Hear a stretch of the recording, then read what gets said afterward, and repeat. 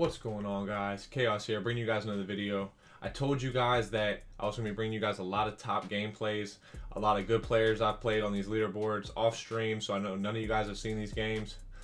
This one's actually was on stream, but this was the last one of the games I'm going to be posting from on stream. The rest are going to be off stream.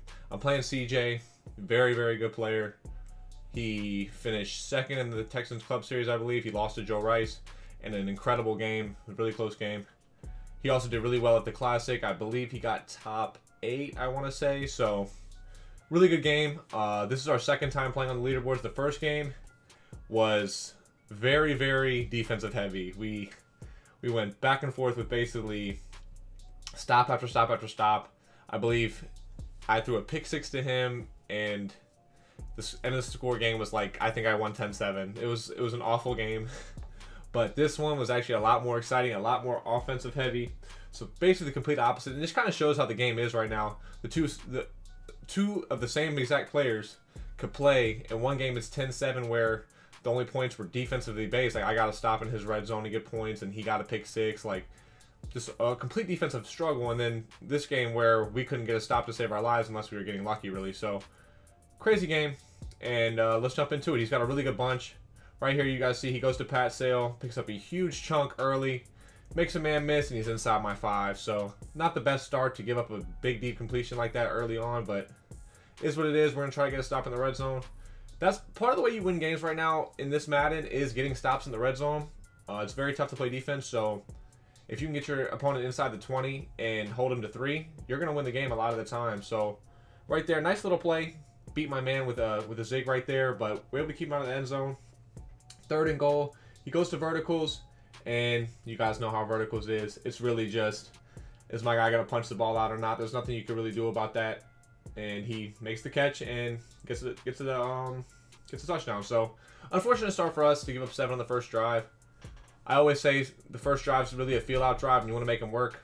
I gave him a 60-yard pass the first play, and he ends up getting in the end zone. So I didn't really get to see what he likes to do, nor did I get a stop. So not the best first possession, but we're doing all right. We pick up a first down early.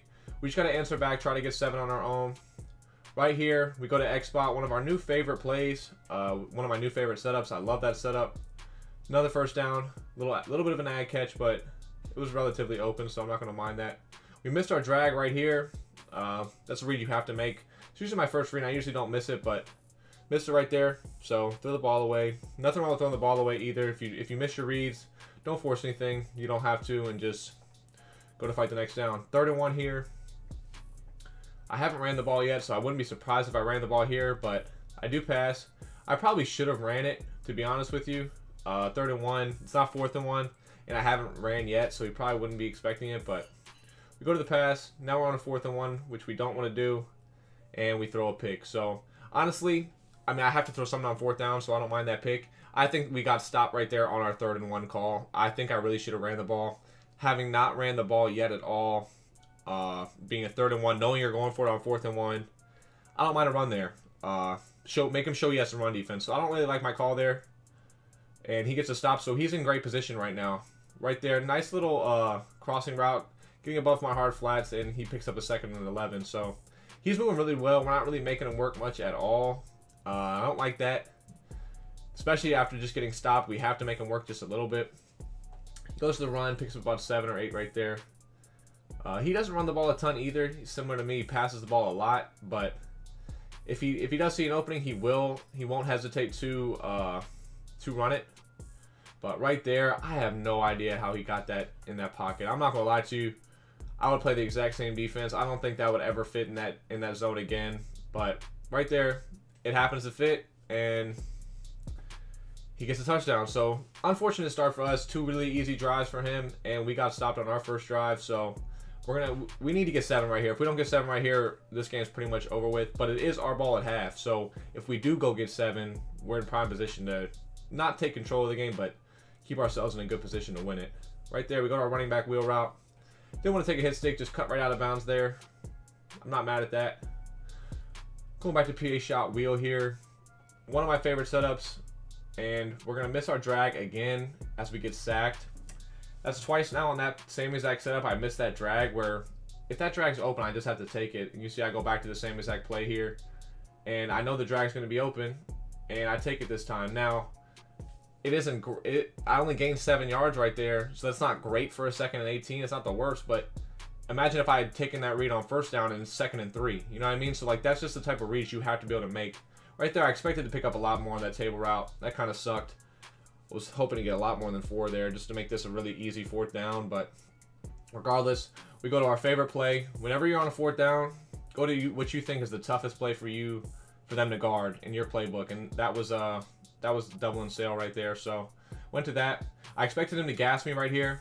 So I wanted to just quickly come out in a play that I could quick hike with a max pro, and that was shot wheel. So I had 2 deep routes that I liked.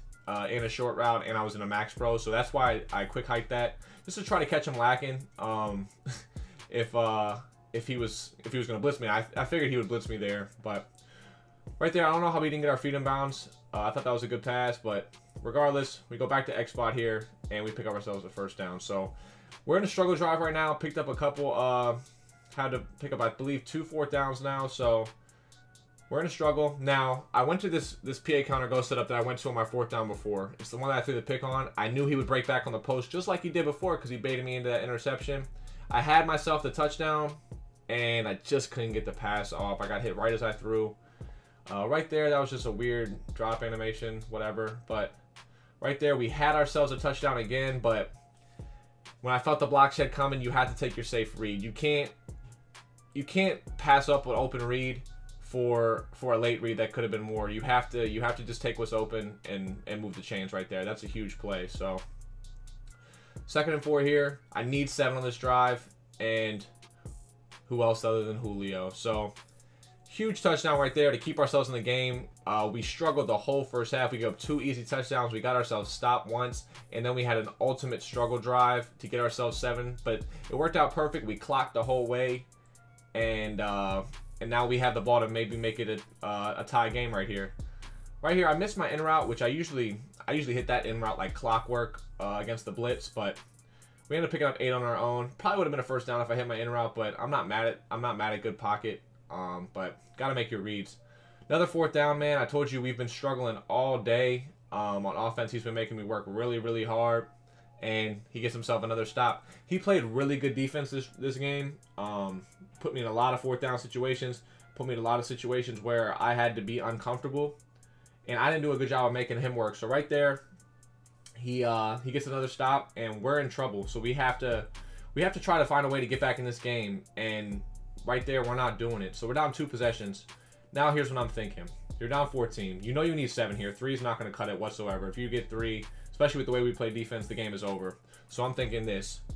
Pick up a lot of yards very quickly, deep routes, and if I'm taking short routes, I'm getting out of bounds. So you see, back-to-back plays, I took short routes, but I got out of bounds on both of them. Now, it stops the clock while you're in the huddle, lets your team get your energy back so you can continue to move quickly out of the huddle.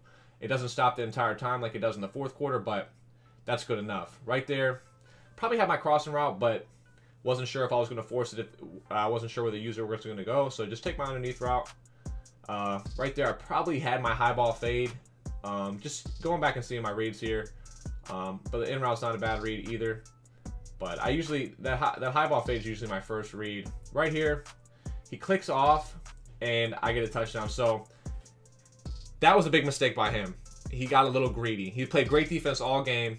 He was using the crosser himself. He clicks off to try to sack me, and now there's nothing left to guard the crosser, and I get a free touchdown. That's a perfect drive. That was literally a perfect drive. I scored in about a minute. When you're down 2 possessions, you have to score really, really, really, really quickly, and right there was perfect. So now we're on defense. We force him into a 3rd and 6. This is probably my stop area. This is what I'm thinking. So if I force him to a 3rd and 6, I think I can get a stop. We send the dogs, and he just goes to a really good play. He had a curl and a post. Had to pick between them both, and he picked the right read. So once again, it's the same thing. We're just having trouble getting off the field. There hasn't really been anything that I can do to stop him. He's made really good reads all day. When we've sent pressure, we haven't got it quickly, and he's been able to have time to make easy reads. Right there, we don't send pressure, no sheds, and he makes another good read. I haven't been able to stop him all day, guys. I have played bad defense, And there's nothing else I can really say other than that. You're not going to win games if you don't get a single stop, even for a field goal. Right there, we try to go to double instead to pick up a big chunk. And I had my post route, and I just didn't take it. I don't know, I just was sitting in the pocket. Maybe I felt the pressure getting to me. But since I saw how easy I had that post, I go back to the same exact play. And I know he has to pick between both of them. Just like before, it was the same exact thing. I knew I'm either going to have the post or the corner route. This time he uses the post, I throw the corner route. I'm in the same situation I was before. I want to score really, really quickly, and I want to get out of bounds if I take anything short. I want to get out of bounds regardless, but if I take anything short, I want to almost make sure I get out of bounds. Sending the dogs again, getting lots of pressure after me. And I'm struggling right now, so 3rd and 22. We just need to pick up something. And so we put 2 deep routes with a fade. And we fit our crosser, and he lurks a little bit behind it. Not sure what he was really doing there. Maybe he was just trying to play contain on it. But huge first down there. I mean, sorry, huge pickup right there to make this first down even close to manageable. And right here, we hit our post across the middle, and Odell makes an Odell-like play. Just keeping me in the game right there. Really have not played well. I've missed reads all day, and I haven't played good defense, but 28-21, we find ourselves in a possible chance to win the game.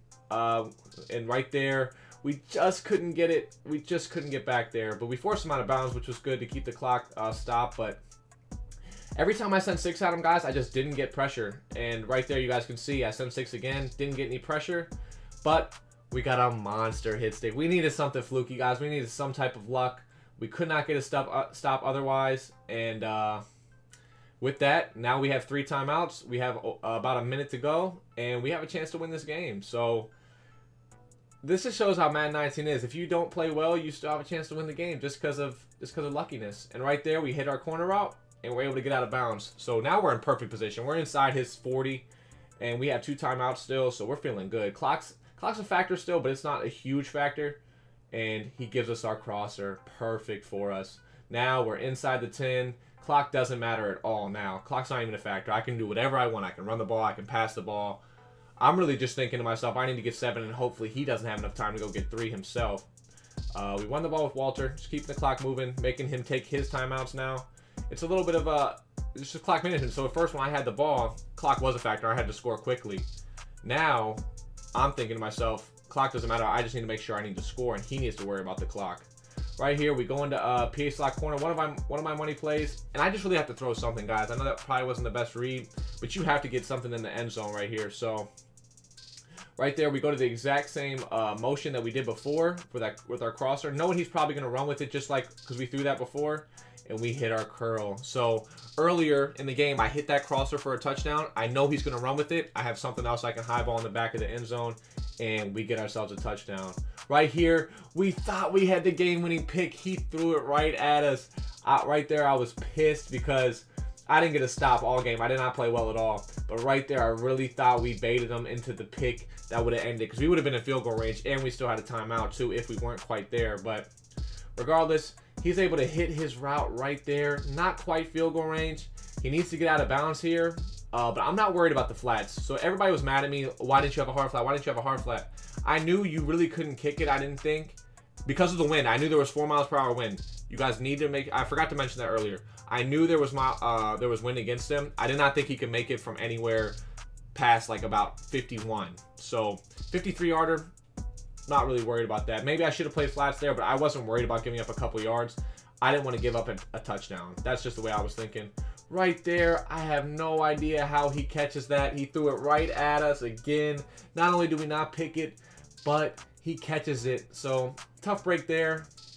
And then we bait him into a pick, and we drop it again. So, we didn't play good defense all day, but the last 2 possessions, the one where he almost got a field goal, and then the one right there when he threw it right at us, back-to-back possessions, we actually did some decent defensive plays. We finally did something, and the game didn't reward us. But I can't be too mad. We had to get a fumble to even get back in this game. So right there, that was a heck of a playmaker. It was 3rd and 19. He was in a bad spot, and he just basically broke my user with that playmaker.